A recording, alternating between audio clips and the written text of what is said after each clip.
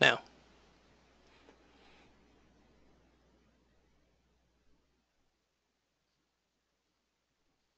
Good morning. This is Rebecca Smith-Aldridge. I'm the co-chair of the New York Library Association's Sustainability Initiative, and I serve as the coordinator for library sustainability at the Mid-Hudson Library System. We want to thank you for joining us this morning. I'll be your moderator today, so you won't hear from me that much. Instead, we'll have our experts be talking to you about a certification path for libraries to become sustainable libraries and to make good choices on behalf of their organizations and their local and global communities. Today we'll be hearing from Danny Glazer, the founder and CEO of Green Team Spirit and the program director of Westchester Green Business. And don't let the name Westchester fool you. Thanks to some quick thinking by Danny, she's been able to open up this program to all public libraries in New York State. So you don't need to be in Westchester County to benefit from this. And we'll also be joined by superstar Jill Davis, the director of the Hendrick Hudson Free Library, who you may have heard of last year because her library was named the Schubert Award winner in New York State, which is really the top library honor in New York State. Jill, we're so thrilled to have her here today because she's also a member of the Sustainability Initiative Committee and has really helped shape everyone's thinking about how libraries can move forward to be more sustainable in a very practical way. One of the big reasons we're here today is because the Council of the New York Library Association passed a resolution on the importance of sustainable libraries because they recognize the big role that libraries play in communities, campuses, and schools throughout New York State, and the real role we need to step into to be leaders on the topic of sustainability. So they commissioned our committee, which has been working for the past 18 months, to figure out how we help libraries implement what we call sustainable thinking in a way that helps them own their role as leaders in their operations and outreach in their libraries. So the NYLA Sustainability Initiative was born out of that desire for Council to really want a group of library professionals working on helping explain what sustainability is, how to mobilize library leaders on this topic, and really to provide some very practical tools like benchmarks, which we're going to talk about here today. So the Sustainability Initiative has been created to really create leadership and provide tools that mobilize library to think and act sustainably.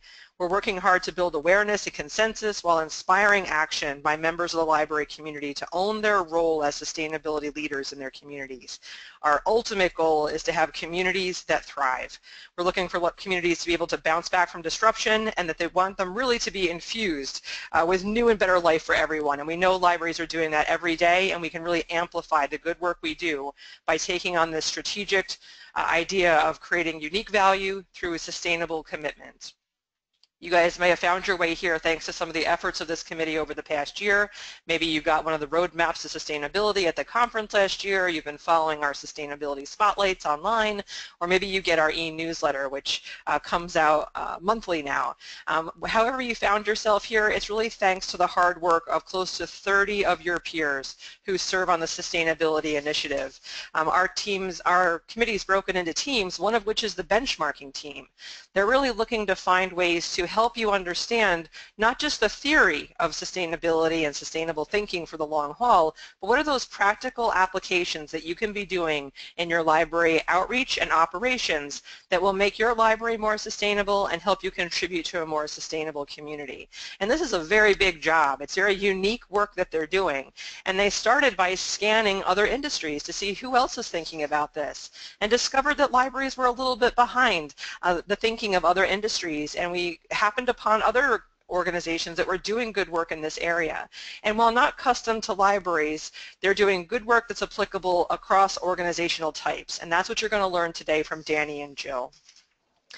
So just a reminder, when we're talking about sustainable, we're looking to create libraries that are not just environmentally sound, but economically feasible and socially equitable.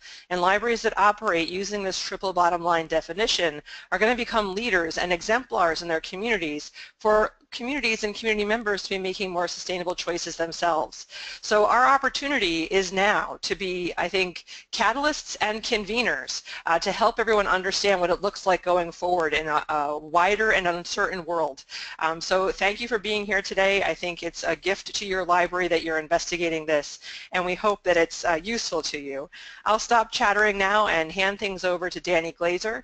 Again, Danny is from Team Green Team Spirit and the Program Director at Westchester Green Business, and has been a really positive partner for us in the past year to understand the potential that libraries can achieve through this program. So Danny, please take it away. Thanks, Rebecca, for that great introduction. Just so impressed with what you guys have been doing, and I'm delighted to be a part of it. So you can go to the next slide. So this is really an incredible collaboration. We've been talking, Jill Davis and the Hendrick Hudson Free Library happens to be in the community where I live, and just working with Jill and Hen Hud has been such a powerful experience. And Jill was the one who brought the program to NYLA, and we're really very grateful for that. So Westchester Green Business is happy to provide the tools and expertise to NYLA to realize your sustainability goals, or at least some of them for certain.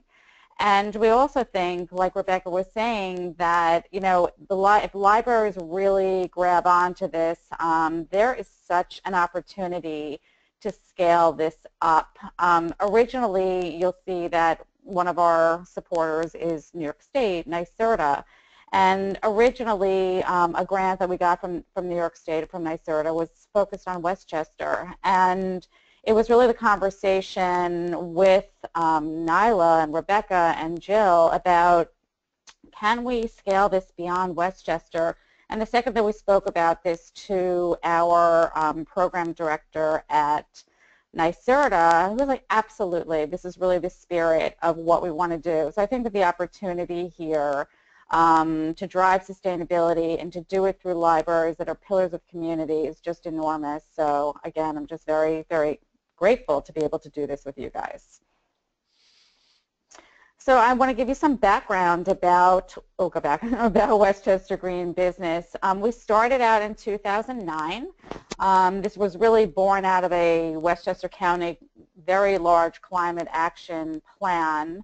And in 2009, it became a public-private partnership between the Business Council of Westchester, which is really Westchester County's largest chamber, and the county chamber, and then Westchester County government. And my company was contracted, Green Team Spirit, and so to provide the tools, the and the expertise basically to support the program. And we are supported by sponsors. We have 3 platinum sponsors. Con Edison has been a sponsor since day one.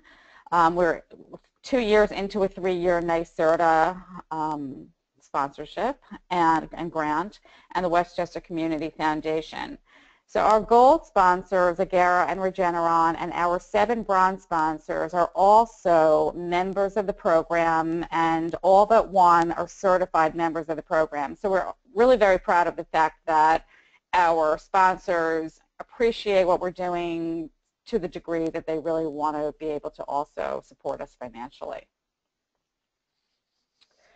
So these are the organizations of our 76 member organizations that have achieved certification, and you can see Hendrick Hudson Free Library up on the top left. And you will see as I go through the presentation what it means to become certified, and but we're very, very proud of this group. So this is the first of 2 slides that list the members of Westchester Green Business, and if you look through it, you can see that we service and work with every single type of organization, from 1 employee to thousands, hospitals, hotels, yoga studios, ice cream stores, and you name it. So we're really, really enjoying working with this list, and truly hope to grow it exponentially so that we can all make a difference. So what is Westchester Green Business? So it's the program that we have developed. We have a customized toolkit for, as I mentioned, organizations of any size or type to become more sustainable. And there are 4 basic steps to certification, which I will certainly go through a lot more detail. But it includes surveying your staff, completing required actions, performing a greenhouse gas emissions inventory, and submitting a final presentation in order to achieve certification. So the first step is to join the program, and there is an application form and an annual membership fee. So we have decided to grandfather in, I wonder if there's another term for grandfathering in, NYLA libraries at the 2016 rate for 2017. And we've also put the 10% nonprofit discount into the pricing for all NYLA libraries. So what you're seeing now would be the cost to join the program for the first year. So once you join the program, I will send you a starter kit, and it has a whole bunch of things in it, but basically what this kit does is it allows you to go through the program, to set your policies, to take action, to measure performance. So you'll get these 5 items: a detailed new member overview, a green action checklist, the greenhouse gas emissions inventory tool for 2 years, an employee survey, so it's a Survey Monkey, it's all set to go, and we also provide you with a sample message to accompany the survey to encourage that it gets completed by staff. You also receive support. So we are available to our members, you know, on the phone, by email, in person if you're close enough, and if not, online meetings. We hold quarterly lunch and learns. We're doing one tomorrow, which is just a great way for our members to network and to sit and discuss any of the issues that are of concern to them or that they want to learn more about. We also connect our fellow members all the time. So, I mean, Jill will be your favorite connector in the beginning, and but we also connect people to others that are not in their industry, but that can help on particular issues and topics. And, you know, I will certainly work with the NYLA Sustainability Leadership Team to make special arrangements as far as support. So really depending upon how many sign up, we just want to make sure that we really are able to support you wherever you are in New York State. So, okay. So these are really the steps. I mentioned the employee survey, but I want to speak about that a little bit more. This is a really important and effective tool. So it's really the first thing that we ask you to do is to distribute this survey to your staff, and you will learn about their thoughts and behaviors about performing sustainably at work, and down to very detailed things like, do you have recycling bins available to you? Are you receiving regular communications related to sustainability, etc.? And it also invites your staff members to volunteer to be on the green team. And this is one of the most important points, and you'll see organizational commitment is the top of our list.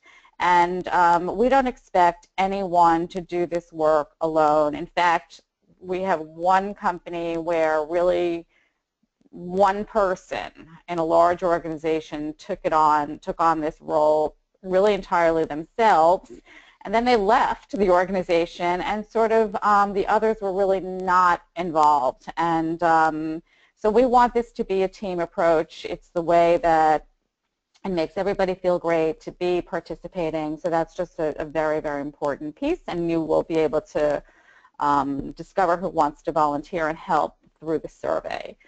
The Green Action Checklist I'm going to go through in a moment, and then it's completing the greenhouse gas emissions inventory, which I will also talk about. Then the final presentation is typically a PowerPoint. Some have done videos that we then post to our website. So it's really these now, I have 21 case studies or these PowerPoints on the website right now, and it's just a great way for you to put your best foot forward and market the great work that you had done. We verify all of the information, so the checklist, the inventory, really, come or deliver to us. We review them carefully. We get back to you with any omissions and any suggestions, and then you're certified. And what I really don't mention here is what we have been doing is holding certification celebrations. So we make a very, very big deal about our companies once they get certified. So these are the 7 areas that really cut through this entire program, from the checklist to the greenhouse gas to the employee survey. So, you know, and you can just take a look. I'm going to go through them all one by one next. So organizational commitment is number 1, because without it, without your library director or the leader or your board or whoever your leaders are, if they're not on board with this, then it just really is not very effective. And you have such strong leadership with Rebecca and her team and the NYLA Sustainability Initiative team, so you do not have a lack of leadership, and you can see that it is just so critical to being able to do this work and to really move it forward. And so these are just some of the specific actions that would be on the green action checklist that you would have to look into. And also, just so you know, that we provide resources for everything that you see here. There's a link where you can learn more. I mean, you can learn about landlord-tenant collaboration and stories about that. We provide information here about incorporating your sustainability into HR and job descriptions, a whole big primer on starting a green team. So these lists, as you see on these slides, have a whole lot of information behind them to make it very easy for you to learn about and to implement these actions. So energy, and just a quick word about policy. So we have provided you with an environmental policy, and some of our organizations just take that policy and they sign their name to it and they use it exactly as is and they send it off to staff. Others have customized it a bit for themselves, but the other piece is that we also suggest that you add certain policy actions. You can add it to one big environmental policy. So you can have some sub-statements. So for example, for energy, if it is a policy at your library that computers are shut off at night, then that can, if you want to, that can be written into the policy. And let's say you have a new hire at the library, or you have your current staff, and then they see that, oh, okay, this is part of the policy for this library, and and for my responsibility as an employee. So that's just an example, and that same exact policy approach can be taken across all of the different steps. So I'm not going to go through everything here, but you can just see that we look at these various components as it relates to energy. And materials management, waste and recycling. So Jill has a great waste audit story as how the way that they approach auditing their waste. But it also, there's information and resource links related to recycling electronics, paper and office supplies, kitchen supplies, and to how you can handle meetings and small events. Maybe pitchers of water with a slice of lemon instead of water bottles is always a nice touch. For purchasing, this is really an area where many of our organizations have found that they've been able to consolidate and to save money and to purchase less, and making decisions of, for example, if you're using a lot less paper because you've switched to more electronic documentation, then there can be money left over from what you've saved from buying less paper to possibly spending a little bit more money on an eco alternative. So, and this is also an area where we are happy to have our members collaborate with each other, because if some have found some great eco-friendly alternatives that they are buying, they are really happy to share that information with one another. So transportation, we focus on 3 areas: employee commuting, business travel, and fleet. Can't imagine that too many of your libraries have fleets, but if you do, we do measure that information and then give you suggestions and ideas to cut down on transportation and travel. So land use, if you are involved and if your library, if you have any ownership over the land, and even if you don't, there's a whole section on proper land management, environmentally conscious land management. So it's also a conversation that can be had with the building owner, the property manager, the landlord, about sustainable land use. And I know, I believe at Henhud Library that there's a garden. So I mean, there's also some very visible things that can be done as a library to sort of showcase and some best practices when it comes to what can be done with land use. And water is the last of these sections, and again, water conservation. So whether it's installing water fixtures to, to low flow from either the faucets or waterless urinals and all kinds of things that can be done mechanically, but it's also about just conserving water and using less water. So the greenhouse gas emissions, so what you've done right now is, having gone through the green action checklist, there's now behavior change that has happened. There's awareness. So people are doing things differently. The tool actually is now the metric that measures what is being done. So the first year it would be a benchmark of, actually, so for example, if you did sign up, you would get two spreadsheets, one for 2015, one for 2016. And you would input the data, and by the way, the charts and the graphs automatically populate, so it's not a scary Excel spreadsheet. It's actually very user-friendly.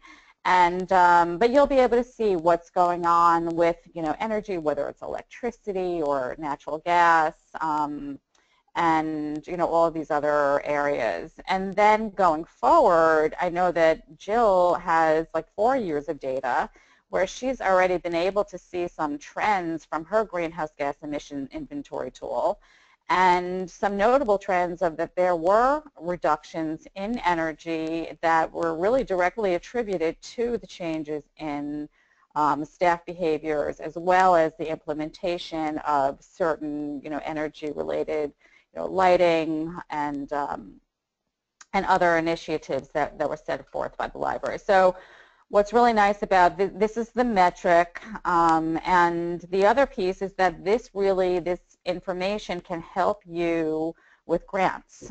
So many of our nonprofit organizations are using their membership in the Westchester Green Business Program, and just sort of the fact that they are measuring their emissions as a way to get grant money for those funders who really believe in this kind of work.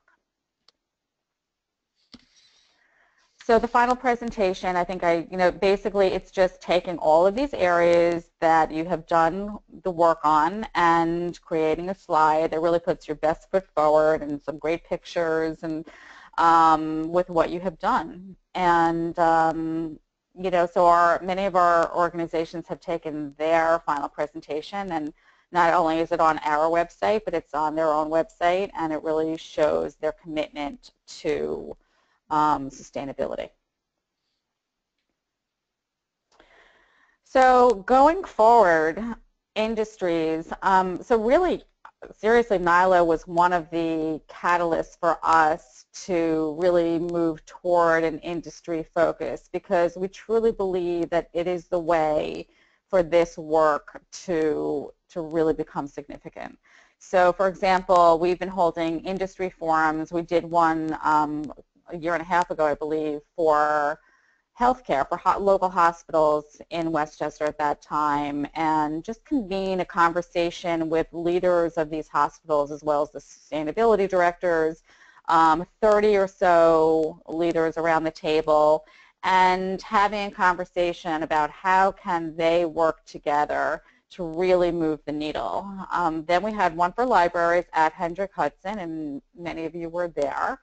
And that was a great event. And here we are today having this conversation. This is really a next step forward.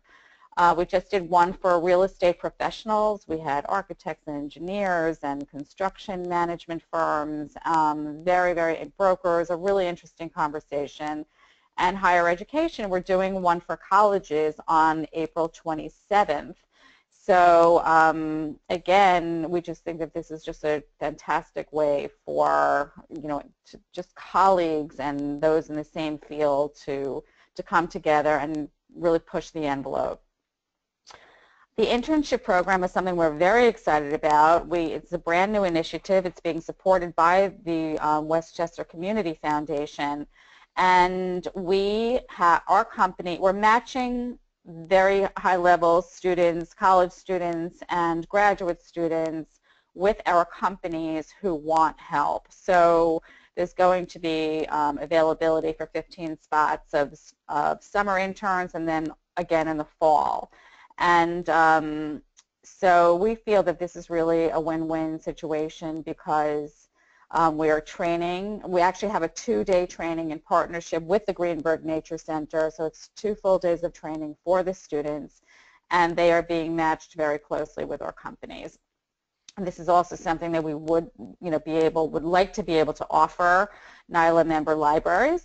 We might have to get a little bit creative because if you are quite a distance away, we'll have to figure that out, but it's really a wonderful program. As far as New York State expansion, NYSERDA, as I mentioned earlier, considers this program to be a replicable model. WebTool is in progress. This entire program is being put on the web, so you will hopefully no later than summer 2017 be able to go online and accomplish the entire program online. So if you sign up today, you're still going to get a spreadsheet, and it still works. But in the near future, this will be a web-based platform. And then finally, on the fee structure, as I said, you are grandfathered in for 2016, but we made a change in the way that we're structuring our fee in the future because we're giving an incentive to organizations to become and achieve certification in the first year. So their initial fee would drop to 50% the following year once they achieve certification.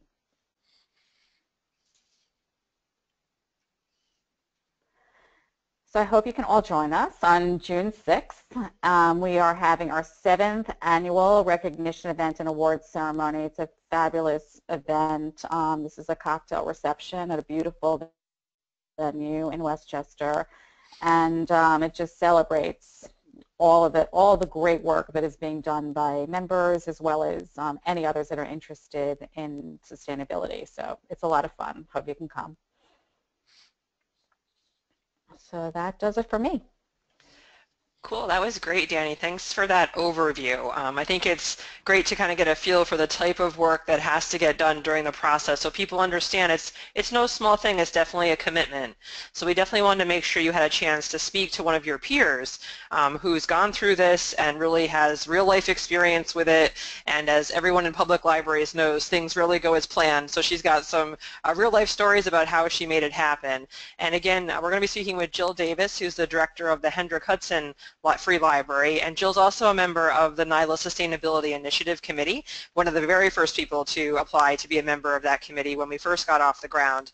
And I actually got to talk to Jill before this ever started because she wrote a great article for JLAMS, the Journal of the Leadership and Management section of NYLA. It's another place if you want to go and read about libraries doing sustainable work. Jill wrote a great article about the work she was doing at that time for that journal I think it was 2 or 3 years ago.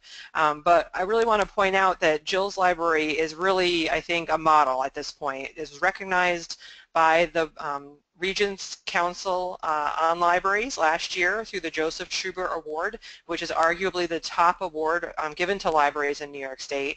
And the reason they got that award was because they were the first library to do this certification path and really break new ground for libraries to think differently about how to move forward and run their operations and connect with their communities. And I think there's that 2 sides to that story that Jill can really bring to your understanding of why this might be a path for your library as well. So Jill, please tell us your story.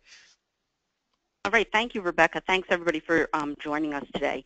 I really get the fun part of this because when we entered into this program in, I think it was probably 2014, maybe the end of 2013, Danny approached me, and she is one of my patrons, and said, "Hey, do you want to take a stab at this?" And yeah, I said, "Sure. I'm usually open for just about anything."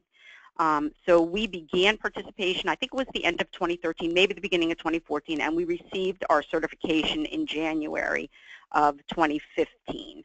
This program, I can't tell you enough how awesome it is. The benchmarking tool and the guides you through the entire process where you can examine your organization's current practices, and it helps you to move forward to the next level of environmental sustainability. So I am so excited to tell you all the things that we've done here. And if you even think with what Danny's gone through already, like, this sounds impossible, it's not impossible at all. Everybody can reach certification, and the teams that Danny has put together and her organization really help you maneuver through it. So if there's something that's a challenge for you, they can help you find a way to still complete the tasks, but within your own organizational framework. So you go ahead to the next slide. All right. So before I tell you what we did here to complete the program, I think that it's important that you understand why this library and this board jumped on board. So we kind of looked at, there were 5 areas where we thought participating in this program would help us help our community to move to a more sustainable future. So the 5 areas that we discussed were education, engagement, economics, empowerment, and energizing. So it's our mission as libraries to educate. It's probably in all of our mission statements to educate the communities that we serve. This program encourages libraries to do that in ways they might not have envisioned. We're in a unique position to serve the very young, seniors, and everyone in between. So we have the opportunity to get everyone excited about learning ways that they can promote greener living through education, and really, most importantly, through example, because you know, we are part of the community that we serve. The second thing we looked at was a community engagement at every single level, not only with our patrons, but most definitely with businesses in the community and even beyond that.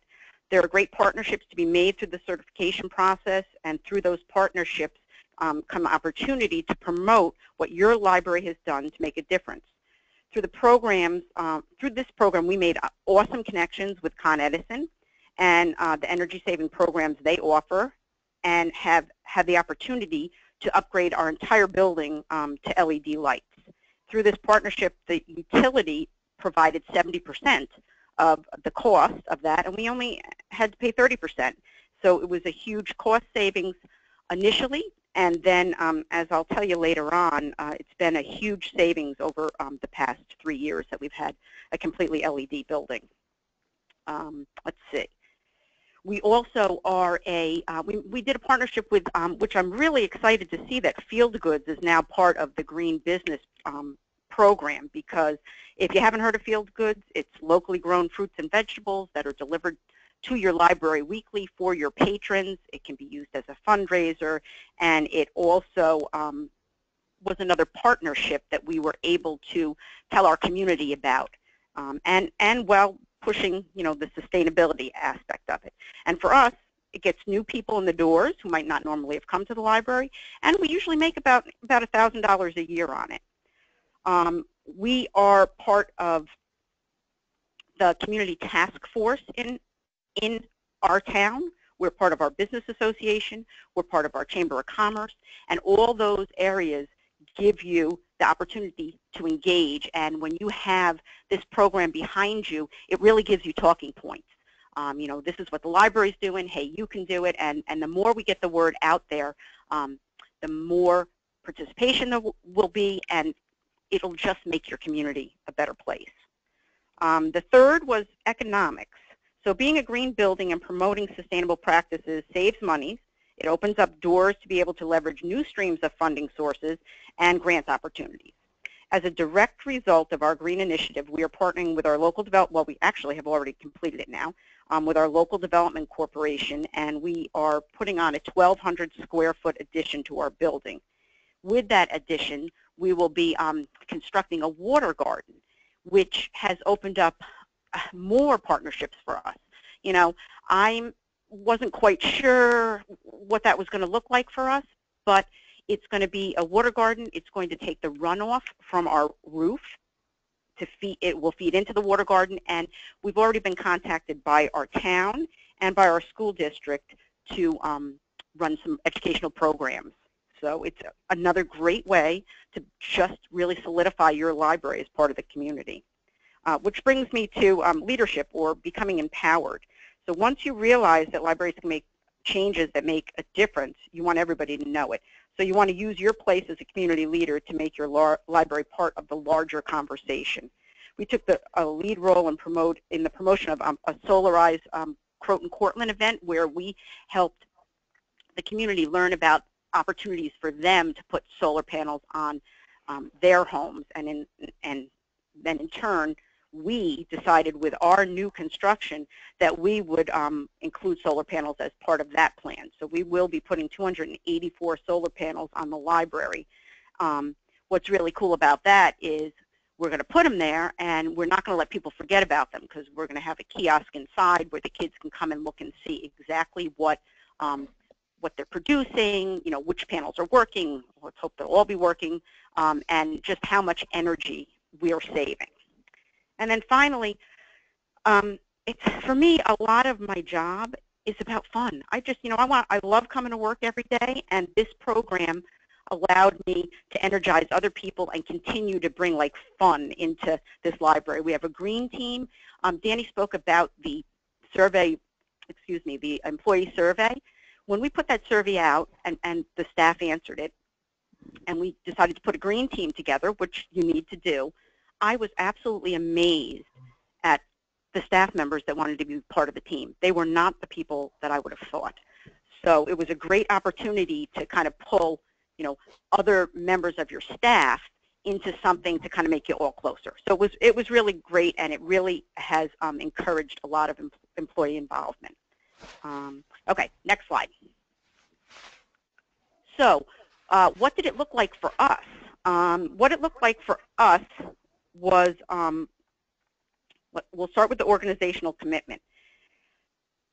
The very, very first step that you have to do is you have to get your governing body on board. And when we discussed, you know, all of the benefits that entering this program would have for this library, it was a no-brainer. They were like, absolutely, it's well worth it. It puts us out there in the community, and it's a really important aspect of what we do that we can now include the community in. I think the only thing you guys haven't mentioned is we did receive the Organizational Commitment Award from Westchester Green Business the first year that we were part of the program. So that's a really key part. Get your board or your governing body on board. Get your policies in place, and like Danny was talking about, it doesn't have to be, you know, 12 different policies. It can be one general policy that you can work into your daily activities. We found that it was very important to us that we include an environmental piece in our job descriptions as well as our employee reviews.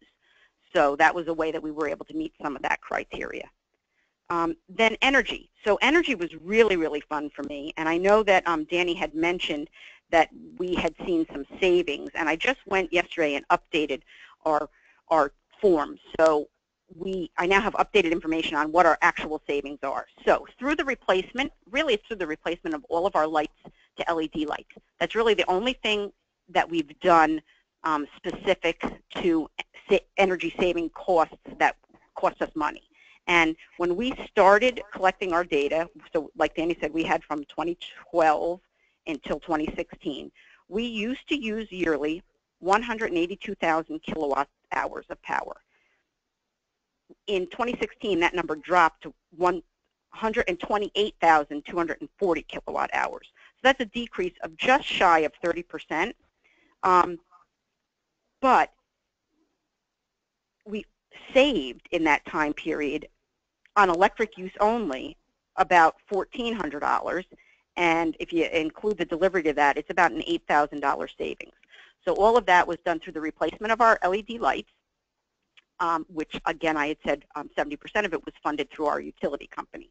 So that has been the most monetary saving that we've seen, but there are things other than monetary which are really important for you to think about when you're considering whether or not this program is something for you. So then the next is the material management and waste. So of course, you know, I said we have a green team. We have recycling containers. We were pretty impressed with ourselves, you know, when we first went through the checklist, because as you guys know, as libraries, we're very frugal with our money. We pay very close attention to where it's going and what we're spending it on.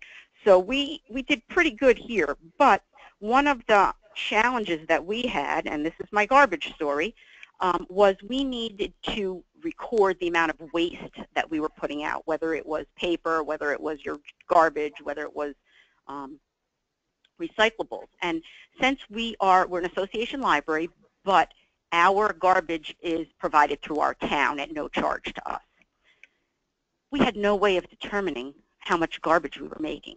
So what we do is we pick 1 week a month that we actually weigh our garbage with a luggage weigher, and then we use that as an average. So it's you know, it shows you that even if you think you can't accomplish it, there's a way you can. You can figure it out, and then you can share that with other people, so it won't be a challenge for them either. We've also started working with a company called Call to Recycle, who recycles all types of batteries, whether they're the one-use batteries or the rechargeable batteries. There's a small cost to get the box, but you know, in the end, the box holds about 55 pounds. It takes us about 2 months to fill up with patrons' batteries, but it's a great way to get that waste out of the regular garbage and to where it needs to be. We also do it with light bulbs. So we have a box that we actually keep behind the reference desk because it's breakable, where people can recycle their, I believe it's their CLF light bulbs. Materials management or purchasing. So you need to make a list, and I'm not going to say this isn't time consuming. You do have to go through all the products that you buy. You need to get them into an Excel spreadsheet, and then you need to decide if there are more sustainable or friendly products that you can choose. But the good news is that many companies will help you with this. We're part of Staples Advantage, and one of the first things we said to them was, look, we are a green certified building, and we want to use the greenest products we can, but we don't want to be paying a whole lot of money for them. So they work with us wherever possible to help us buy in bulk and to help us buy products that we feel are better for the environment. Another thing that we did is we use real plates and bowls. I mean, it's not feasible for everybody and in every situation, but like if we do a cookbook book club, and the librarian came to me and she said, I don't know what to do.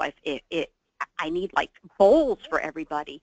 And I said, well, we're just going to go to the dollar store and we're going to buy 12 bowls and we're going to use the bowls. So they use real bowls, they use real silverware, and yeah, we have to wash them, but you know what? It's okay. In the end, it's something that we feel good about doing. Transportation was an area that was a little bit challenging for us because, you know, most everybody who works at this library probably lives within a 5-mile radius, and the hours that many of the part-time staff work are not, it's not conducive to carpooling. But I can say that we do have one staff member who drives an electric car, and we have a couple that either walk or ride a bike. So we felt like we did what we could there.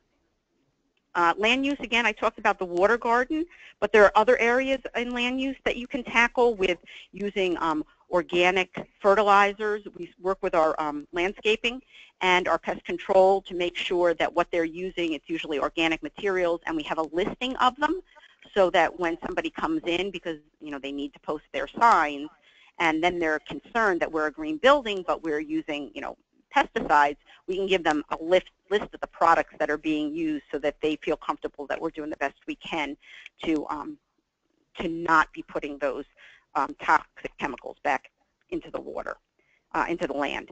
And then water. So we were pretty good here. You know, we have low-flow toilets. We have automatic shut-off sinks. We put signs up to remind people to make sure that they, you know, turn the water off. We also have, most all of our lights are on timers, so we don't have to worry about that too much.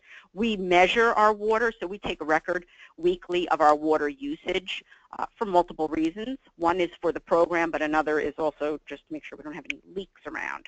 So all of those things helped to get us to our certification. We had a great certification celebration. Many of our county legislators came. The presentation was terrific. I think everybody had a good time. I think probably what I'll say to end this portion of it is that you can't do it alone. I think that's very important. You have to have a team that supports you. You have to have a board that supports you, and you have to kind of think outside the box when you're doing these things, because there may not be an immediate benefit that you see, but it may be a year down the road or 2 years down the road that you say, wow, because we did that, you know, these people came to us and asked us, you know, would you like to have composting on, you know, at your library?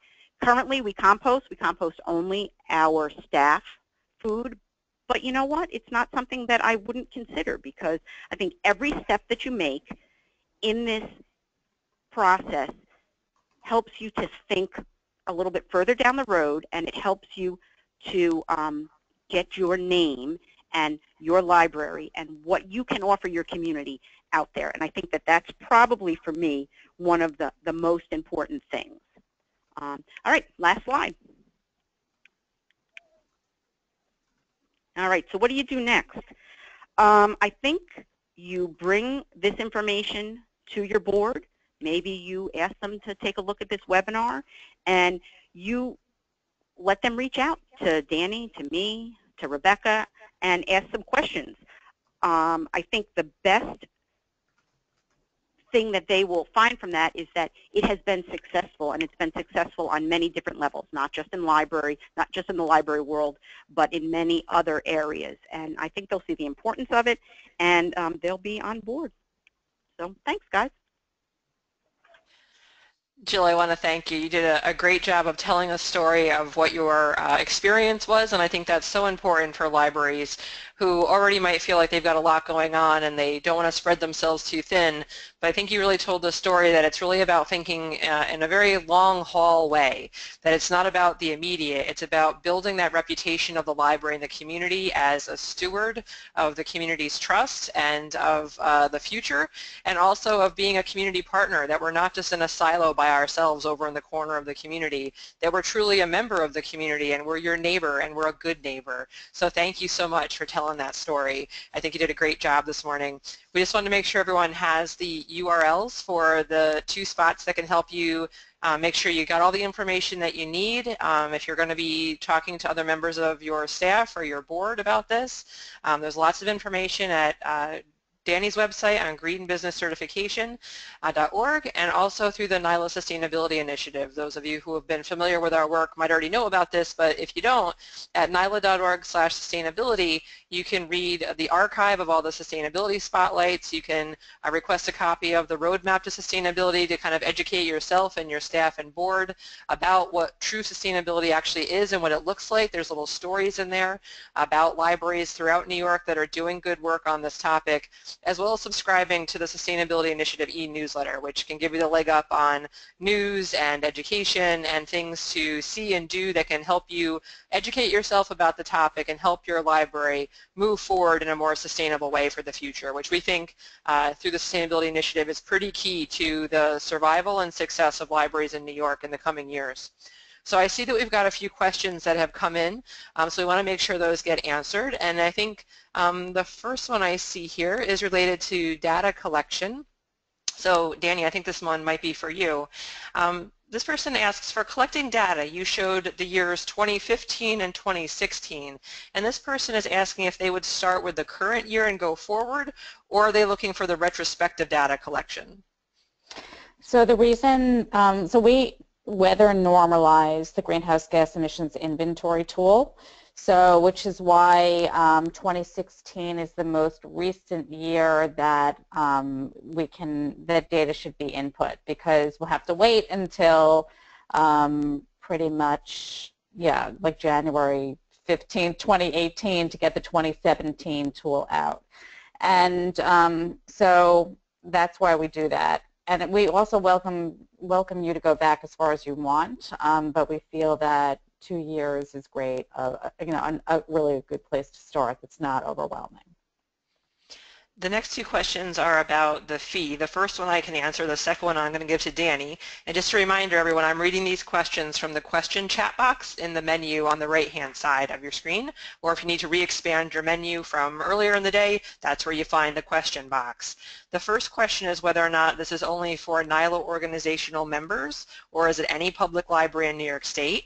The answer to that is that currently it's for any library in New York State.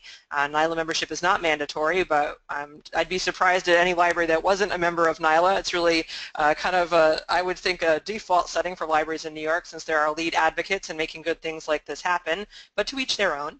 No judgment, a little bit maybe. But the second question is for Danny, and it's about the fee. The question is the fee an annual fee or for 2 years of participation? It is an annual fee. It's an annual fee, and you need to go to, and I just want to clarify the website, if you do go to greenbusinesscertified.org, it will give you the redirect to where the website is currently housed. So you'll get there, but it'll just be a little bit circuitous. But it is an annual fee, and the new, so the fees that were listed on that, on the slide are the ones that we grandfathered in. And then I'm hoping that any library that joins will become certified in the first year with all of our help. And then when you do look at the fee schedule that's on the website, you would look at the nonprofit rate, and you would look at the annual dues post-certification. So that would give you, and it's still by employee size. We've cut that up a little bit, but that'll give you a good indication of what the cost would be. And we did have someone early on in our process, maybe last fall, express surprise that there was a charge for a program like this. And we really had to educate ourselves about this type of certification and why that fee was there. And the committee really looked hard at that to make sure they were comfortable recommending this program. And the team that's working on this unanimously reconfirmed this is the right path to be on. Because if you think of what you're paying for, it's access to this tool and the expertise and support you get through Danny's team. And that's something that, you wouldn't get just by picking up a book and trying to do this all on your own. So when Jill said, it took them a year to get through that, you can only imagine how long it would take without that type of structure and support you receive through this program. All right. I'm not seeing any other questions come in, but I'll give everyone a few minutes if they want to send in another question. But I would like to ask Danny and Jill, watching some of your other participants in this program, what have been some of the best parts of this for them? I mean, to me, it's just the variety. Everybody's experience is so different, and everybody's approach is so different. And, and it's just, I love just watching and sort of, I think that the program gives the companies the freedom to do it their own way. And so, like an organization like Regeneron, for example, this, if you're in Westchester, Regeneron is a very large and fast-growing pharmaceutical company, and they really got their environmental legs from this program. Someone jokingly years ago called us the PSAT for sustainability benchmarking, but, now that Regeneron sort of jumped in years ago through us, they are now reporting through the Climate Disclosure Project, and I mean, they have just taken their entire sustainability effort and enter the very, very big world of metrics and reporting. So that's a big example. But you know, down to the ice cream store and just the way the impact that it's had on them, and you know, what they purchase and what they serve, and you know, the fact that you go in there and now there's silverware hanging on, you know, to please, if you're going to stay here, just use you know, one of these regular silver spoons rather than, you know, there's no plastic forks. And I don't know, it's just, and just listening to Jill is so amazing, because even the light bulbs that she has, you know, in the lobby and the collecting, I mean, that all of that is so visual. So even though it's okay, it might cost something and so many pounds get delivered, you know, just the impact of just sort of walking in and seeing, oh, field goods, I can get my fresh produce here, and you know, the water runoff is, you know, coming from the roof out there, and it's just the whole thing. And I loved listening to, I could, you know, listen to it all day, you know, what Jill just had to say. So I think the experience is really unique to every organization. I would agree with that, and I think what I find is that there are so many opportunities through this program. Now, granted, this is probably because it's based in Westchester, but it doesn't mean that it can't happen other places. The connections that I make are incredible to me. They may not be something that I need right at this moment, but it's something that I can file in the back of my mind, or there have been people that have reached out to me and said, hey, you know, can we come to your library? Could we do a program there? You know, those things are terrific, and it reaches me a little bit out of my community, which is really nice, because if they find me and they like it here, I don't know, maybe they'll go to their hometown library too and ask. So I think that a really, really big part for me is after the certification, just those relationships that I'm able to continue to utilize to benefit this library and this community. Jill, I think that's a great spot to end our time here today. We're just about at our end time. So I just wanted to end by saying I've been a library consultant for about 18 years, and as many of you know, a big part of my job is helping libraries win at the polls to make sure their budget votes and building referendums pass. And you know, you don't do that overnight. Those are the types of big wins that we look for that you can't do just by throwing it out there and asking people. You've got to build relationships and trust over time. And I think that's exactly what Jill's describing her experience to be, that those partnerships formed, the more fulfilling ability to do their mission as a library and really be a member of that community is what it takes when you want your local to support their local library. So I think I'd like to end just by thanking Jill and Danny profusely for their time this morning, for telling the story and helping onboard other libraries to this experience that we think will pay off for years to come for libraries that jump in and go through this process. So we want to thank everyone in the audience today. Thanks for your attention and your questions. We look forward to seeing what you do next, and we hope you take the opportunity that Jill and her library did as well. So thank you, everyone, and thank you, Jeremy, for hosting us this morning.